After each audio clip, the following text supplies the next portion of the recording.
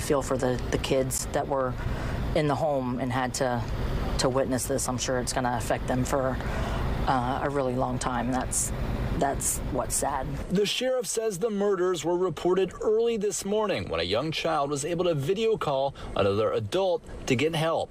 A 6 and 9-year-old were in the home and survived. They were the children of 2 of the victims. The sheriff says the suspect, Domenico Gigante, was the biological father of the 15-year-old victim and the ex of her mother, who was also killed. The child's grandmother was gunned down too. Sheriff Wayne Ivey comparing the killings to the deadly shooting spree in Orange County last week. We just saw over in our neighboring county, Orange County, an individual with an extremely violent criminal history that the criminal justice system failed to hold accountable. Here's an individual in our county now that the criminal justice system has failed to hold accountable.